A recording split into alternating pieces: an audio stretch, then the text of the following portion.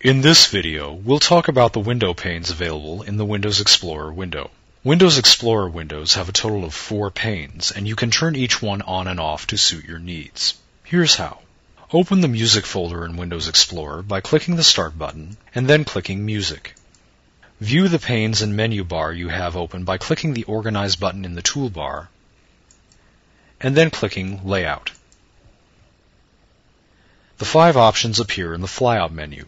By default, the Windows Explorer window displays the Details and Navigation panes. To the left of the pane name is an icon that represents each pane, and a blue box around the icon signifies that the pane is currently active. You can open 2 other panes. The Preview pane appears at the right side of the window and shows a thumbnail preview of the file when you click on the file name. If the file is a multimedia file, you can play the file in the small window and see whether the file is something you want to play in Windows Media Player or your multimedia player of choice. If there is no file to preview, a message appears in the Preview pane. Select a file to preview.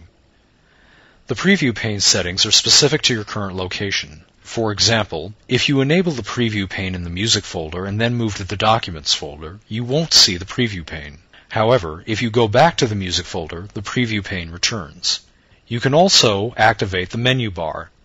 The menu bar contains all of the familiar menu options that you had in Windows XP and earlier versions of Windows.